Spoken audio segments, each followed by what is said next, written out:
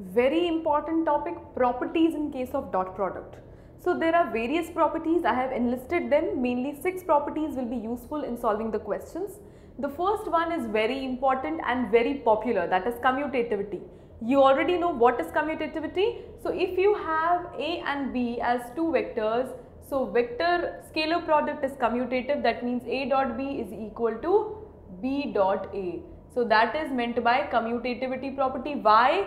Because the first means AB cos theta, the second means BA cos theta, and you know AB is equal to BA. That means 2 into 3 is equal to 3 into 2. So that is commutativity we had covered. Let's put a tick mark. Next is distributivity. Now distributivity can be termed as left distributivity or right distributivity. So left distributivity is the first case, right distributivity is the second case. Very easy. A vector dot B plus C vector. That means you can separate it as A vector dot B vector as you do in algebra, and then plus A vector dot C vector. How difficult is it? Nothing is difficult in it, right? Next is the right distributivity, again B vector dot A vector plus C vector dot A vector.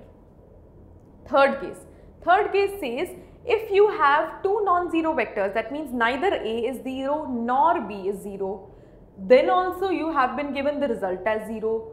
So what should be the case? So since we have covered second, I am putting a tick mark. That means A is perpendicular to B. How is it that possible? A dot B is 0 means AB cos theta is 0. Now already given to you is that A and B should not be 0. So these are non-zero. That means cos theta is 0. Cos theta is 0 means theta is equal to 90 degree, hence perpendicular. So this is also very clear, I suppose.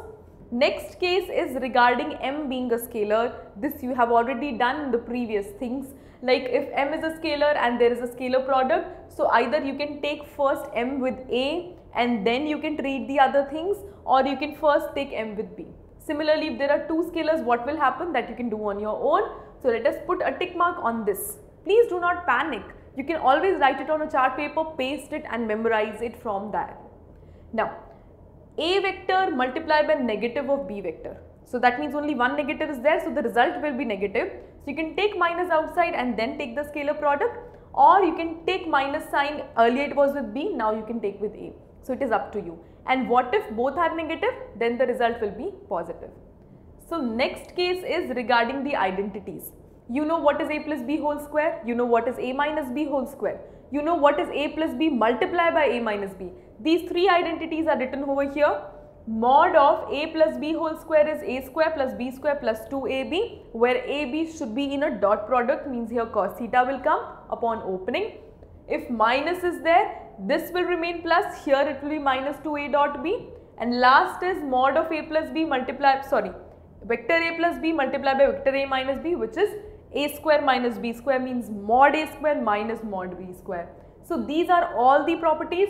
Definitely in one question all the properties will not apply, but we should memorize them in order to understand things better.